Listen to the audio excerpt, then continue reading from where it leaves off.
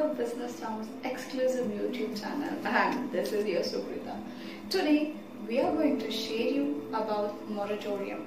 What is moratorium? Yes, moratorium simply means deferment of loan payment.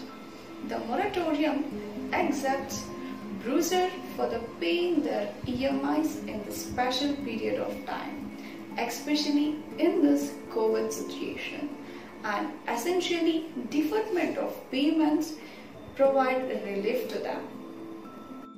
But interest liabilities will continue accrue.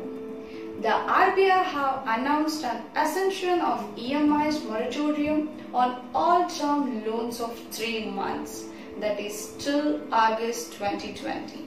Earlier, the central bank had announced for the 3 months moratorium on all term loans outstanding as in March 1st, 2020.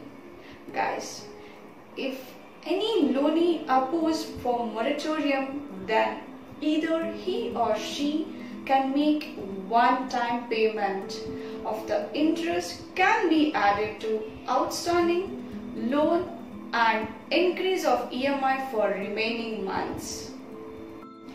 Alternatively, borrowers can keep EMI unchanged, but the loan tenure can be extended. And guys, advantages of moratorium and demoratorium. Moratorium are not charged for the penalty charges and credit scores were unaffected.